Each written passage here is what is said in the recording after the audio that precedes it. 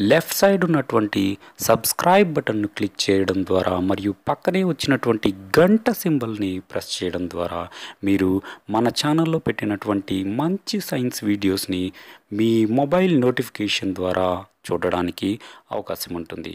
Thank you. Hello friends, welcome to techno science club. ఈరోజు మనం నేర్చుకోబోయేటటువంటి ఆసక్తికరమైనటువంటి పాఠ్యాంశం 10వ తరగతి పాఠ్యాంశమైనటువంటి వక్రతలాల వద్ద కాంతి వక్రీభవనము అనేటటువంటి పాఠ్యాంశంలో కటక నాభ్యంతరము అంటే ఏంటి, మరియు కటకాలపై పతనమయ్యేటటువంటి కొన్ని కాంతి కిరణాల యొక్క ప్రవర్తన ఏ విధంగా ఉంటుంది అని 4 సందర్భాల ద్వారా ఎలాంటి కాంతి కిరణాలు ఎలా పతనమైతే ఎలా వక్రీభవనం చెందుతాయి, వాటి యొక్క ప్రవర్తన ఏంటి అనే విషయాన్ని ఈరోజు మనం క్లాస్లో చూద్దాం. ఈ పాఠ్యాంశానికి సంబంధించినటువంటి వీడియోస్ అన్నీ కూడా చేయడం జరిగింది. డిస్క్రిప్షన్లో వాటి యొక్క లింక్స్ ఇస్తాను. ఆ లింక్స్ మొత్తం కూడా చూసి ఈ పాఠ్యాంశాన్ని పూర్తిగా అర్థం చేసుకుంటారని భావిస్తూ ఈ వీడియోను పూర్తిగా చూడండి. నచ్చినట్లయితే లైక్ చేయండి, మీ ఫ్రెండ్స్ అందరికీ షేర్ చేయండి. సబ్స్క్రైబ్ చేయడం మాత్రం మర్చిపోకండి. సబ్స్క్రైబ్ బటన్ పక్కన ఒక బెల్ సింబల్ ఉంటుంది. ఆ బెల్ సింబల్ని కనుక ప్రెస్ చేసినట్లయితే మన ఛానల్లో పెట్టేటటువంటి కొత్త వీడియోస్ అన్నీ కూడా మీకు మొబైల్కి నోటిఫికేషన్ రూపంలో ముందుగా రావడానికి అవకాశం ఉంటుంది. కాబట్టి please like, share and subscribe. Let's go into the topic.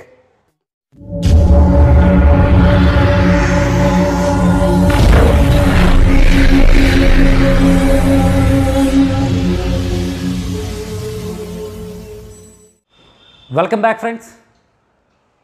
వక్రతలాల వద్ద కాంతి వక్రీభవనము అనేటటువంటి పాఠ్యాంశంలో అంతకుముందు చాప్టర్స్లో వీటి యొక్క వివరాలు, అసలు కుంభాకార కటకము, పుటాకార కటకము, వీటి గురించి మరియు ఇంకా కొన్ని రకాలైనటువంటి విషయాలు నేర్చుకోవడం జరిగింది. ఆ వీడియోలు చూడనట్లయితే మీకు డిస్క్రిప్షన్లో లింక్ ఇవ్వడం జరుగుతుంది, అవి చూడొచ్చు. ఈ వీడియో చివరిలో కూడా ఇవ్వడం జరుగుతుంది, కార్డ్స్లో వదిలేయడం జరుగుతుంది. మీరు వాటిని చూసి ఈ పాఠ్యాంశాన్ని పూర్తిగా అర్థం చేసుకుంటారు భావిస్తూ ఈరోజు క్లాస్లో కటక నాభ్యంతరము అంటే ఏంటి అనేటటువంటి విషయాన్ని, అదేవిధంగా ఆ కటకం పైన కొన్ని రకాల కాంతి కిరణాలు పతనమైతే ఏ విధంగా వక్రీభవనం చెందుతాయి అనే విషయాన్ని వివరంగా నేర్చుకుందాం. మొదటిగా కటక నాభ్యంతరము అంటే ఏంటి? ముందుగా ఒక కటకాలు 2 రకాలు ఉంటాయి మీకు. ఒకటి కుంభాకార కటకము, 2 పుటాకార కటకము. కుంభాకార కటకం అంటే ఈ విధంగా ఉబ్బెత్తుగా ఉంటుంది, దీన్ని కుంభాకార కటకము అంటారు. దీన్ని మనం కిరణ చిత్రాలు గీసేటప్పుడు ఈ విధంగా చూపిస్తాము. పైవైపు బాణం గుర్తులు, ఇటువైపు పైవైపు, ఈ చివర కూడా ఇలా బాణం గుర్తులతో చూపిస్తే ఇది కుంభాకార కటకము అని అర్థం. ఎందుకంటే ప్రతిసారి కటకం ఈ విధంగా ఉబ్బెత్తుగా వేయకుండా కిరణ చిత్రాలు గీసేటప్పుడు ఈజీగా ఉండడం కోసం ఇలా చూపించినట్లయితే ఇది ఒక కుంభాకార కటకము అని అర్థం. అదేవిధంగా పుటాకార కటకం అంటే ప్రతిసారి ఇలా వేయకుండా ఇలా గీసి బాణం గుర్తులు లోపలి వైపు కనుక ఉన్నట్లయితే ఇలా చూపించినట్లయితే దీన్ని పుటాకార కటకంగా మనం భావించాలి. ప్రతిసారి ఈ కుంభాకార కటకాన్ని, పుటాకార కటకాన్ని ఈ విధంగా వేయకుండా ఇలా గీతల రూపంలో చూపిస్తూ ఉంటారు. ఇలా ఒక కుంభాకార కటకాన్ని కనుక తీసుకున్నట్లయితే ఈ కుంభాకార కటకం యొక్క మధ్య బిందువుని మనం ధ్రువము అంటాం, ఆప్టికల్ సెంటర్ అని చెప్తాం, ధ్రువము P అంటాము. అదేవిధంగా దీని యొక్క ఫోకల్ F కటకములో ప్రధానాక్షానికి సమాంతరంగా పతనమయ్యేటటువంటి కాంతి కిరణాలన్నీ కూడా వక్రీభవనం చెందిన తర్వాత ఒక చోట కేంద్రీకరించబడతాయి ప్రధానాక్షం పైన. ఆ కేంద్రీకరించబడేటటువంటి బిందువునే ఫోకల్ పాయింట్, దీనినే నాభి అంటాము. నాభి. ఈ నాభికి కేంద్రానికి మధ్య ఉండేటటువంటి ఈ దూరాన్నే నాభ్యంతరము అంటారు. స్మాల్ ఎఫ్తో చూపిస్తారు, నాభ్యంతరము. కాబట్టి ఇక్కడ అంతకుముందు క్లాస్లో కూడా మీకు చెప్పాను, కటకానికి 2 రకాలటువంటి ఏవైనా సరే 2 రకాలు ఉంటాయి. వక్రతా కేంద్రము C, దాన్ని 2F1 అని చెప్తాం. దీన్ని F1, 2 నాభులు ఉంటాయి, F1 ఒకటి, F2 ఒకటి. కటకానికి 2 వైపులా కూడా 2 నాభులు ఉంటాయి, 2 వక్రతా కేంద్రాలు ఉంటాయి. C1 ఉంటుంది, C2 ఉంటుంది. 2 వక్రతా కేంద్రాలు ఉంటాయి, 2 నాభులు ఉంటాయి. ఎందుకంటే కటకము అనేది పారదర్శకమైనటువంటి పదార్థం కాబట్టి కాంతి ఇలా పడవచ్చు లేదా ఇలా పడవచ్చు. ఇలా పడితేనేమో నాభి ఇదవుతుంది, ఇలా పడితేనేమో నాభి ఇటువైపు అవుతుంది. 2 నాభులు ఉంటాయి, 2 వక్రతా కేంద్రాలు ఉంటాయి.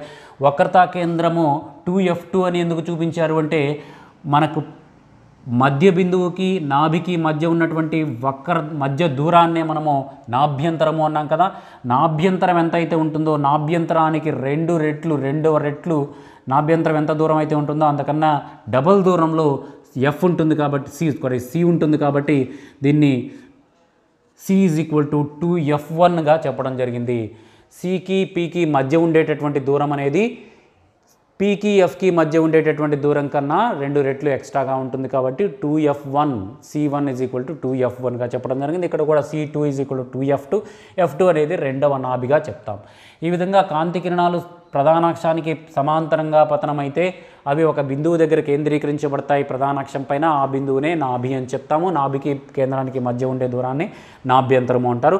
ఇక్కడ కుంభాకార కటకంలో ఈ విధంగా జరుగుతాయి. పుటాకార కటకంలో కూడా ఈ విధంగానే జరుగుతుంది చూడండి. కాకపోతే కొంచెం తేడా, పుటాకార కటకం పైన ప్రధానాక్షానికి సమాంతరంగా కొన్ని కాంతి కిరణాలు పడినప్పుడు అవి కేంద్రకం లంబము నుంచి దూరంగా వక్రీభవనం చెందడాన్ని మనం గమనించవచ్చు. ఇలా దూరంగా వక్రీభవనం చెందినటువంటి వక్రీభవన కిరణాలను వెనక వైపు పొడిగించినట్లయితే ఆ వెనక వైపు ఒక బిందువు దగ్గర ప్రధానాక్షం పైన ఖండించుకోవడం జరుగుతుంది. ఇలా వక్రీభవన కిరణాలను వెనక వైపు పొడిగిస్తే ప్రధానాక్షాన్ని ఈ కటకము యొక్క ఇటువైపు ఒక బిందువు దగ్గర ఖండించుకోవడం జరుగుతుంది. ఎలా అయితే పతన కిరణాలు పడ్డాయో అటువైపే మరలా వెనక వైపు పొడిగిస్తే ఒక బిందువు దగ్గర కట్ చేసుకోవడం జరుగుతుంది. ఆ బిందువునే ఆ కేంద్రము యొక్క ఆ పుటాకార కటకం యొక్క నాభిగా తీసుకుంటాం. దీన్ని f1గా అనుకుంటాం, మొదటి నాభిగా తీసుకుంటాం. దానికి 2 నాభులు ఉంటాయని చెప్పాం కాబట్టి ఇటువైపు ఉన్నటువంటి దాన్ని f2గా తీసుకుంటాం. ఇటు c1 c2 2f1 2f2 కింద తీసుకుంటాం. ఈ విధంగా కుంభాకార కటకంలో అయినా సరే కుంభాకార కటకంలో అయితే పతన కిరణాలు ఎటువైపు ఉంటాయో దానికి రివర్స్ డైరెక్షన్లో నాభి ఉంటుంది. అదే పుటాకార కటకం అయితే పతన కిరణాలు ఎటువైపు ఉంటాయో అటువైపే మరలా నాభి కూడా ఉంటుంది. ఎందుకంటే వక్రీభవనం చెందినటువంటి కిరణాలు కేంద్రీకరించుకోవు కాబట్టి వాటిని వెనక వైపు పొడిగిస్తే వెనక వైపు కేంద్రీకరించుకుంటాయి కాబట్టి నాభి అనేది ఇటువైపే ఉండడం జరుగుతుంది. ఇందాక చెప్పినట్టుగా కుంభాకార కటకము పుటాకార కటకాన్ని ఈ విధంగా చూపిస్తారు. దీని తర్వాత మనము కొన్ని కటకంపై కొన్ని కాంతి కిరణాలు పడినప్పుడు అవి ఎలా ప్రవర్తిస్తాయి అనేటటువంటి విషయాన్ని మనం ఇప్పుడు చూద్దాం. కటకంపై పతనమయ్యేటటువంటి కొన్ని కాంతి కిరణాల యొక్క ప్రవర్తన ఏ విధంగా ఉంటుంది అనేటటువంటి విషయాన్ని ఇప్పుడు మనం చూద్దాం. సందర్భం 1 చూసినట్లయితే ప్రధానాక్షం వెంబడి ప్రయాణించేటటువంటి కాంతి కిరణాల యొక్క ప్రవర్తన ఏ విధంగా ఉంటుంది అనే విషయాన్ని ఇప్పుడు గమనిద్దాం. ఇది చూడండి, ఇక్కడ ఒక కుంభాకార కటకాన్ని కనుక మనం తీసుకున్నట్లయితే ఈ కుంభాకార కటకము పైన ఒక కాంతి కిరణము ప్రధానాక్షం వెంబడి ఈ విధంగా పతనమవుతుంది. ఇలా ప్రధానాక్షం వెంబడి పతనమైతే అది ఎలాంటి విచలనానికి చెందకుండా మరలా అలాగే బయటకు వస్తుంది అనే విషయం మనకు తెలుసు కాబట్టి అదేవిధంగా ఇలా బయటకు రావడం జరుగుతుంది. కాబట్టి ప్రధానాక్షానికి సమాంతరంగా ఏదైనా కాంతి కిరణము పతనమైతే అది ఎలాంటి విచలనానికి గురవ్వకుండా రెండవ వైపుకి రావడం జరుగుతుంది. ఇక్కడ పుటాకార కటకంలో కూడా అలాగే జరుగుతుంది. పుటాకార కటకంలో అయినా సరే కుంభాకార కటకంలో అయినా సరే ఏ కాంతి కిరణమైనా సరే ప్రధానాక్షం వెంబడి ప్రయాణిస్తే ఆ కాంతి కిరణం ఎలాంటి విచలనానికి లోను కాదు అనే విషయాన్ని మనం ఇక్కడ గమనించవచ్చు. అదేవిధంగా రెండవ సందర్భంలో దృక్కేంద్రం గుండా ప్రయాణించే కాంతి కిరణము, ఒక కాంతి కిరణము ఎక్కడి నుంచైనా సరే ఇలా పతనమవుతూ ఈ దృక్కేంద్రం P ఏదైతే ఉందో ఆ P గుండా పతనమవుతుంది అనుకోండి. ఆ P గుండా పతనమయ్యేటటువంటి కాంతి కిరణాలు కూడా ఎలాంటి విచలనం చెందకుండా అలాగే స్ట్రైట్ లైన్గా రావడం జరుగుతుంది. అది కుంభాకార కటకమైనా కావచ్చు, పుటాకార కటకమైనా కావచ్చు. ఈ విధంగా కుంభాకార కటకము పుటాకార కటకాలను కనుక మనం గమనించినట్లయితే ఈ కుంభాకార కటకాలు పుటాకార కటకాల్లో కాంతి కిరణము ధ్రువము గుండా ప్రయాణించినట్లయితే ఆ కాంతి కిరణము ఎలాంటి విచలనానికి గురవదు అనే విషయాన్ని అలా ప్రవర్తిస్తుంది అనే విషయం రెండవ సందర్భంలో చూడొచ్చు. ఇక మూడవ సందర్భాన్ని కనుక గమనించినట్లయితే ఇక్కడ మూడవ సందర్భంలో మీరు పటంలో గమనించవచ్చు. మూడవ సందర్భంలో ఒక పుటాకార లేదా కుంభాకార కటకాన్ని గమనించినట్లయితే కుంభాకార కటకానికి ప్రధానాక్షానికి సమాంతరంగా కాంతి కిరణాలు పడుతూ ఉన్నాయి. ప్రధానాక్షానికి సమాంతరంగా కాంతి కిరణాలు ఒక కటకం పైన పతనమైతే ఆ కాంతి కిరణాలు వక్రీభవనం చెంది నాభి వద్ద కేంద్రీకరించడం జరుగుతుంది. కుంభాకార కటకంలో ప్రధానాక్షానికి సమాంతరంగా కాంతి కిరణాలు పడినట్లయితే మూడవ సందర్భంలో ప్రధానాక్షానికి సమాంతరంగా కాంతి కిరణాలు పతనమైతే అలాంటి కాంతి కిరణాల యొక్క ప్రవర్తన ఎలా ఉంటుంది అంటే ప్రధానాక్షానికి సమాంతరంగా పతనమయ్యేటటువంటి కాంతి కిరణాలు వక్రీభవనం చెందిన తర్వాత ప్రధానాక్షంపై నాభి దగ్గర ఖండించుకోవడం జరుగుతుంది. ఇది కుంభాకార కటకం గురించి.